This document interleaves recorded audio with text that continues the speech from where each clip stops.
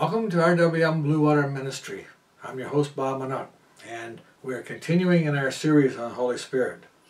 And so I'll just remind you, today we're on part 3.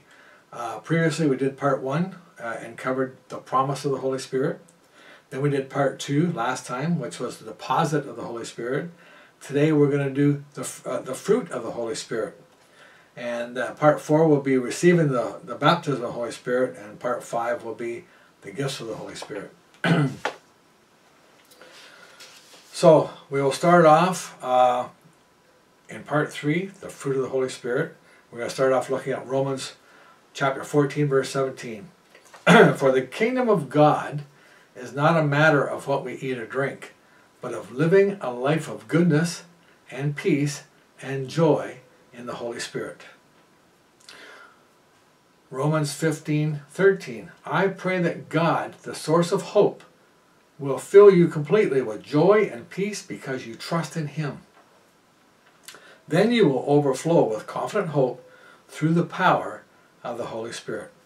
So what we established last time is that if you are in Christ, if you have asked for forgiveness and asked Jesus to forgive you your sins, and declared Him Lord of your life, then you've been born again. The Spirit of God has breathed life into your spirit, and then you automatically have a deposit of the Holy Spirit in you.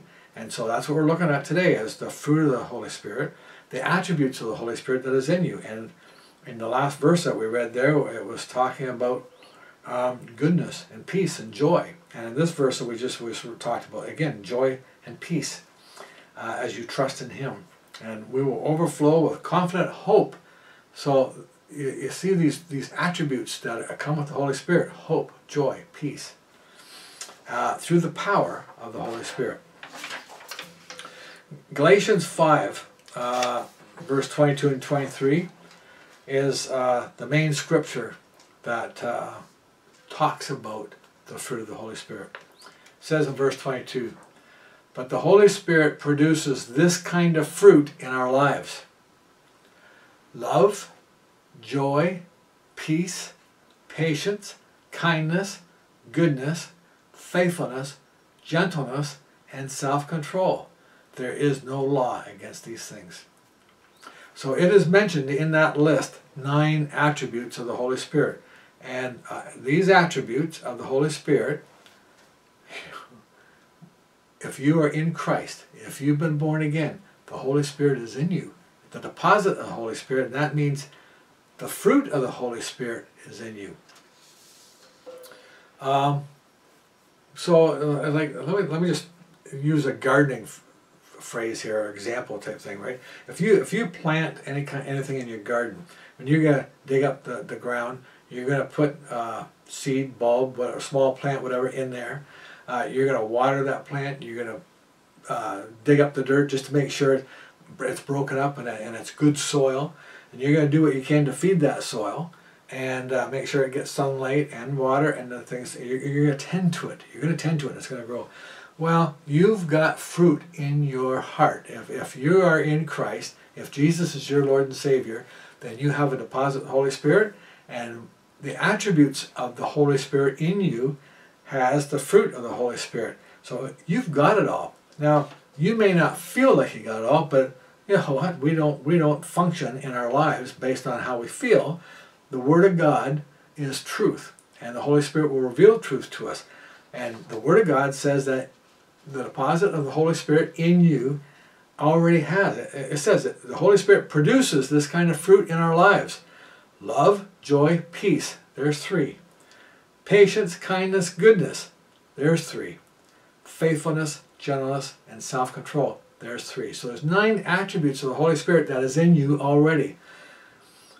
So all of these can be at work in your life. Now you may not just all of a sudden start walking maturity and have all 9 of these functioning, and you may have to start concentrating on the first few and just focus on that and get them active and put it into practice so that it becomes a reality in your life, so that you are walking in love and joy and peace. There's times that Jesus said in His Word, I give you my joy, I give you my peace. Well, Jesus does give us His joy and peace.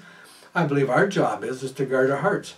Guard our hearts, guard our joy and peace and love, and because the enemy is going to want to steal it from you. The enemy is going to want to challenge you with obstacles and attacks and whatever else, and try and rob you of your joy and peace. And it's your responsibility to keep your joy and peace. So that means resist the devil. He'll flee. Submit to God, resist the devil. And start, keep getting the Word of God in you, so the Holy Spirit will bring it to your mind. Start being used of God. There's all kinds of things you can do, but do what you would do in a normal garden. Tend the soil. Do everything you can to help it grow. Water it in prayer. And feed these things. Stir them up so they start being active in your life, and practice them. Because you can, if you give it attention, you can have joy coming out of your life. Peace, love, patience, kindness, all these things. And when they come out of your life, we heard Jesus say, you're the light of the world. Let your light shine. Well, when you let these come out of your life, that you're walking in the joy of the Lord, you're walking in kindness, you're letting love and peace rule your life, that's visible. People see that.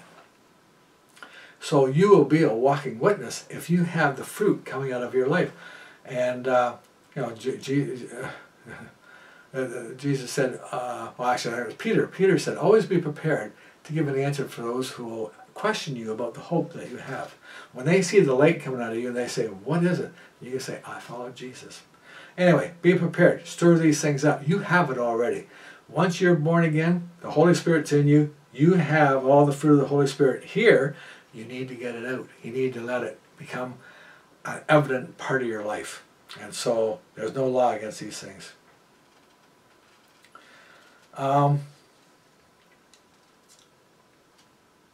So anyway, I'll just repeat this again. If you don't feel like you have love in you, or joy or peace, you may need to break up the soil of your heart. You need to water. Know that Jesus is only as far away as the mention of his name. So ask him for help, and in prayer, Lord Jesus, help me to stir up in my life the fruit so that they will begin to grow and come out of me. I've heard it said that me and God make a majority. If God said it, that settles it. So, therefore, start praying out loud. And I mean, and again, this is to help you start promoting the fruit in your life. Okay, start praying out loud. Jesus is my Lord and Savior. I am a child of God. His Holy Spirit is in me. I have love in me, and it will overflow out of me. I have joy in me, and it will overflow out of me. I have the peace of God because he is my Redeemer. He knows the numbers of my days. He has a plan for my life, and it's a good plan.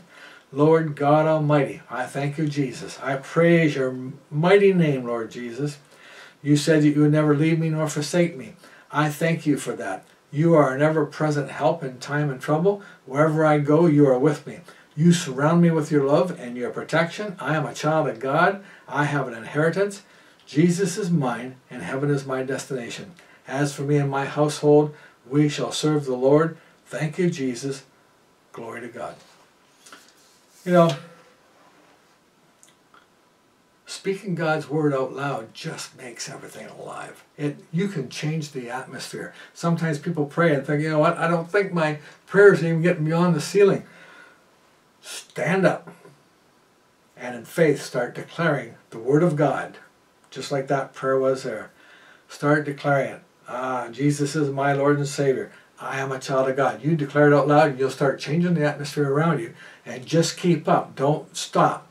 And thank God. Pray for what you need. Thank him for everything he's doing in your life. And as you stand up and in faith declare the promises of God, the atmosphere will change and you'll have breakthroughs. And you know what? Life will never be the same.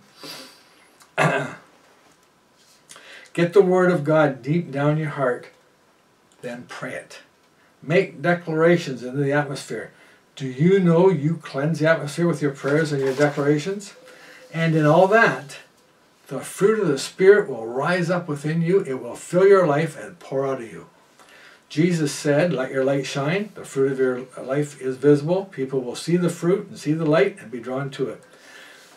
They will see the love of God in you. They will see the joy of the Lord in your life. They will see the peace that passes understanding. They will see faithfulness, gentleness, and self-control. It is in you. let it out. Join us next time in the Holy Spirit series for part 4, Receiving the Baptism of the Holy Spirit. This is Bob Manook from RWM Blue Water Ministry, declaring blessings on you and yours. Until next time, amen.